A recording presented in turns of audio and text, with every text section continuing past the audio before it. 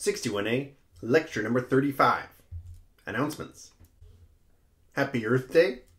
Homework 9 is due Friday. And everything else is just exams. Exams will be posted to final.cs61a.org, which is available now.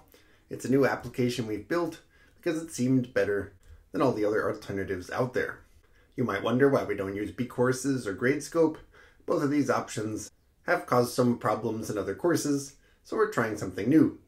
However, since we just developed this software, as a backup, there will be a PDF version of all exams, including the practice exam, with answer submission through a Google form. But this backup format is not recommended because it does not save your work as you go. Google Forms only save your work when you submit at the end. The good thing about Google Forms, they don't seem to crash under heavy load. The bad thing, they don't save your work. That's why we built our own thing, which does save your work as you go and hopefully won't crash. A demo exam is already posted. It's not a full-length exam. It's not representative of the difficulty of the exam you're going to take. It counts for nothing. It's just there to show you some of the question formats in case you want to know what the exam format is going to be like. You do need to enter a password in order to view the exam, and here's the password. There will be a practice final exam. This is not yet posted.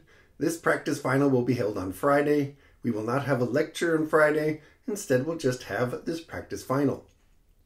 It will start at 2:10 p.m. Pacific time. It will not be released until that time.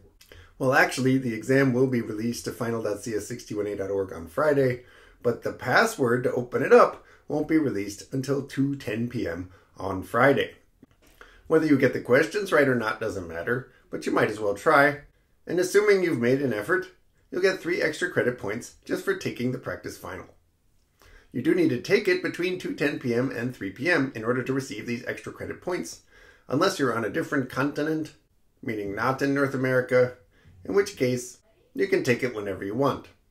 Also, if you have a course conflict, please let us know on the conflict form that's coming out today, and then you can get the extra credit points by taking it a little bit later.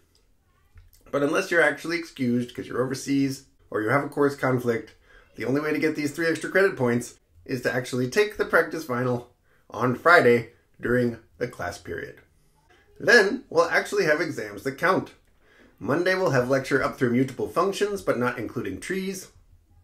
Wednesday we'll have all of the content through midterm 2, and Friday we'll have all of the content from the course with a focus on things after midterm 2. All of these are going to be held during the regular class period, 2:10 p.m. to 3 p.m. Pacific Daylight Time, and we will have an alternate time for students on other continents. But unless you're on another continent or you have a class at the same time, you do need to take it during the regular slot. Later today, you should receive a conflict form so you can tell us about any conflicts that you have.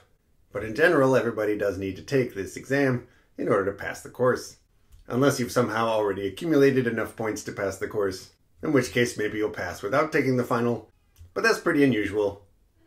Most students will have to take at least some of these exams in order to pass. And here's the same announcement I had before. Homework 9 is due on Friday. Apparently it's so important that I have it twice. And finally, you can participate in the Scheme Recursive Art Contest. It's completely optional, and entries are due the Monday of RRR week after all the exams are done. This will be the last announcements video for a while, but we will pick up lecture again during RRR week in order to talk about advanced features of Scheme. You've built a Scheme interpreter, that's pretty cool. But some students wonder, what's the point of Scheme? Why not just use Python? And the part of Scheme you've learned so far is actually quite similar to Python. But there are some advanced features that are particular to Scheme, including more efficient linear recursion, the ability to create new special forms, and lazy evaluation features that are kind of like generator functions, but don't require mutation. So these 3 features we'll talk about after the final exams are done during RRR week, if you want to keep going with the optional lecture series. Today's optional lecture isn't about Scheme at all. It's about the research area within computer science that I focus on, which is called natural language processing.